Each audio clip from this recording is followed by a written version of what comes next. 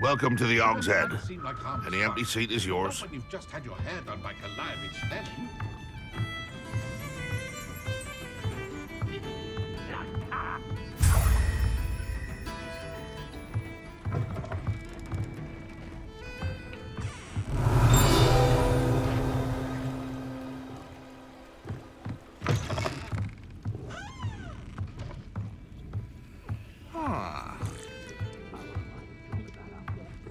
You look familiar. Stop a thief in their tracks, mister. Hello, Lodgok.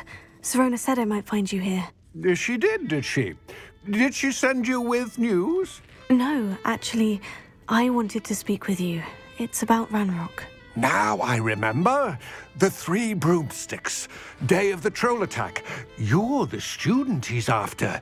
I am, and I need to know what he and his loyalists are up to, so I can stay a step ahead.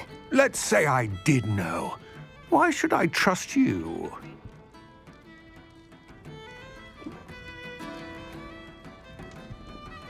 Serona trusts me, and she said she thought our interests may be aligned.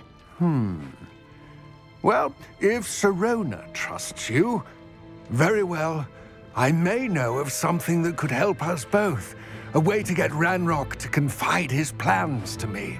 I'm listening. Years ago, a heinous witch stole a sacred goblin relic. Rumor has it that it now rests in her sarcophagus, in a tomb accessible only by wizard kind. Ranrock and I had a falling out a while back. The relic could well repair the chasm between us.